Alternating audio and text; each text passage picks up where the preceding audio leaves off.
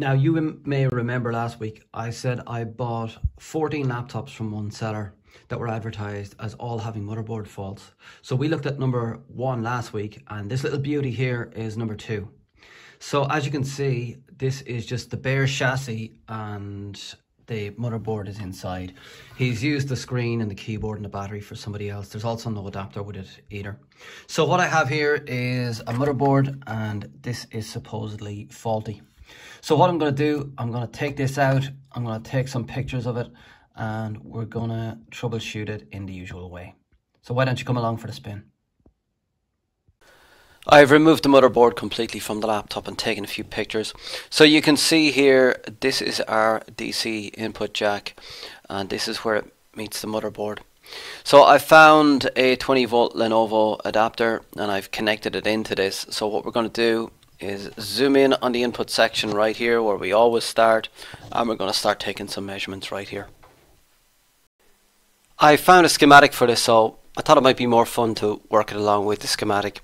So here's JDC in 1, which corresponds to our JDC in 1 here. So we've 5 pins and 5 pins. This mark indicates pin 1. So on pin 1 and 2, let's just zoom out a little bit. So that's ADP in. So the two of these are connected in together. That's the two of these together. That's our input. We've got 3 and 4, which are also connected together. And as you can see, these are our 2 black wires. So this is our grounds. And number 5 seems to be some sort of ID pin. See it here? APD ID.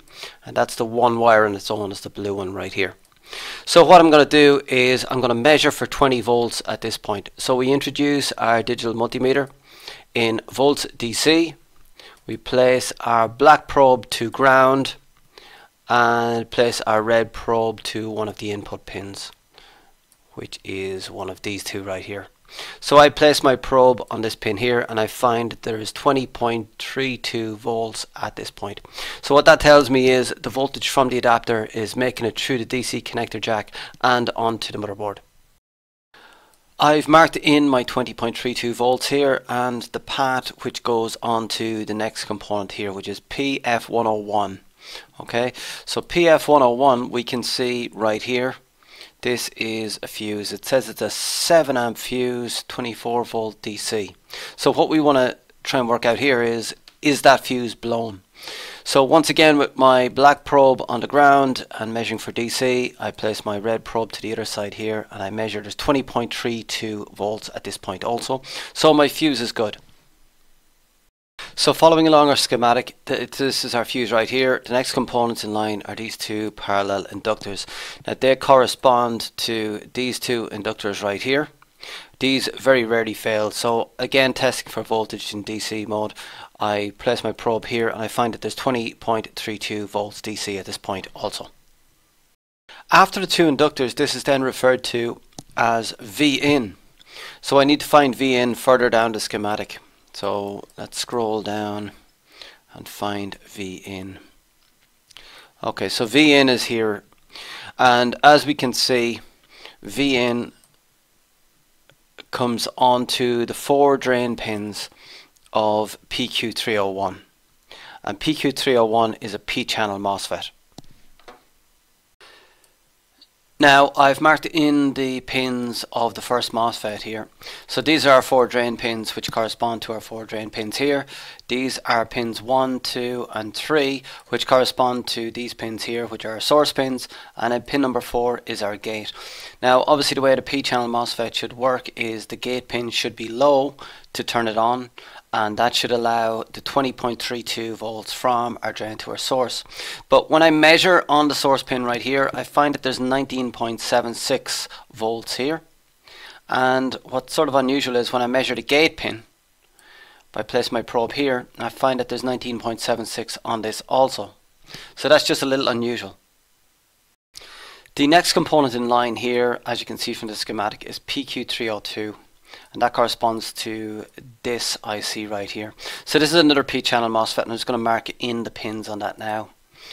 So what we have is we have our 3 source pins here, which corresponds to 1, 2, 3 on this. We have a gate pin, which corresponds to pin 4 here, and then on the other side we have our 4 drain pins.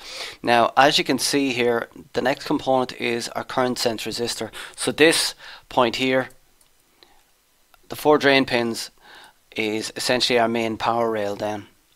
So what we really need to know is our 20.32 volts getting through these and giving us our main power rail voltage. However, when I place my probe to the 4 drain pins here, which is this part of the circuit, I find that there's 0 volts here. So for some reason the system is choosing to shut down the input voltage, and we need to find out why that is. I switched off all power to the laptop at this point before I started troubleshooting in diode mode. So given that our 20.32 volts was not making it through to our main power rail, I wanted to check and see if there was a fault in the main power rail. So I introduced my multimeter in diode mode, which looks like this on my multimeter. I placed my red probe to ground, and I placed my black probe to the drain pins of the second MOSFET, which is here, and it corresponds to this right here. And when I measured at this position in diode mode, I measured 0.001 volts. So it seems we have a short on our main power rail. Now, if you've been watching, you know how we deal with this. So how do we flush out a shorted component on the main power rail? Answers in the comments below. I'm going to bring you straight onto it next. Well, the method of flushing out a shorted component obviously is voltage injection. So let me show you how I set this up. We know that we have a short after this point. So what I decided to do was to find that current sense resistor and inject after here. So that current sense resistor is actually on the other side of the board, so you can see it here, PR302. This is PR302 here.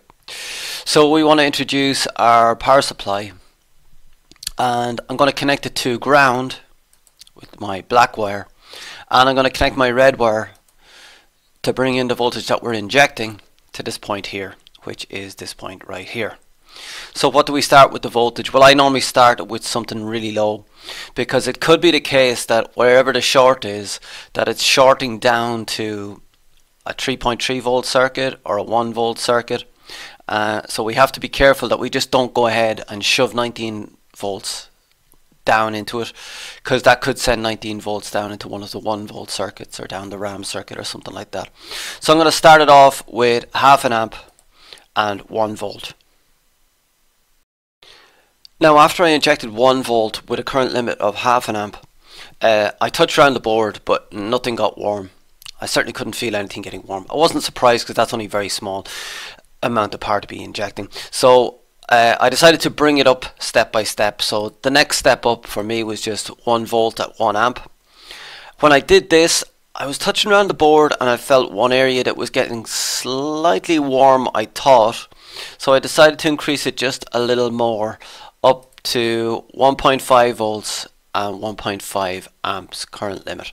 And when I did that, a particular section of the board started heating up, and I have a video of that I can show you now.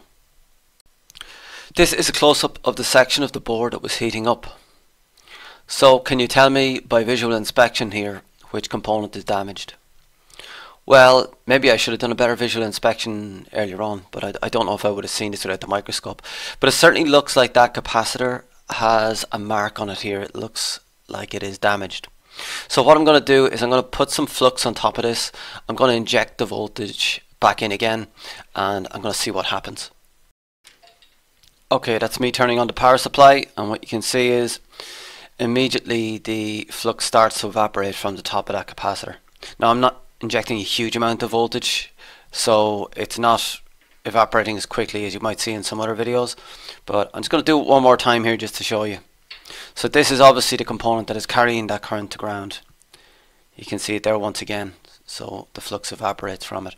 So what I'm going to do is I'm going to take my heat gun and I'm going to remove that component. Just in case anybody's interested, I took a quick video of me desoldering this capacitor. As you can see, it was quite firmly stuck to the board, so what I had to do was I had to douse it in more flux, and I had to get a soldering iron and reflow the solder on both ends to try and give it a helping hand. But once I did that, I then came in with my hot air gun and my tweezers. You'll see it starting to melt here. Watch it. Yeah, see it starting to melt there, and then it came off. I don't know why it was being so difficult, but that's the capacitor removed, so we just need to check now and see if our short is still present. So with that capacitor removed, I want to check in diode mode again and just verify as to whether the short is gone or not. So we place our red probe to ground once again, my black probe to the drain pins of the second MOSFET, which once again is pointing to this section here.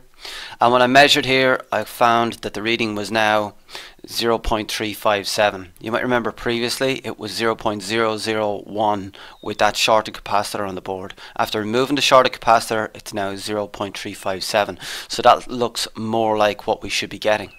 So now is the fun bit. We get to plug it in and see if it comes on. I'm back at my workbench with this motherboard. So I've connected to the power.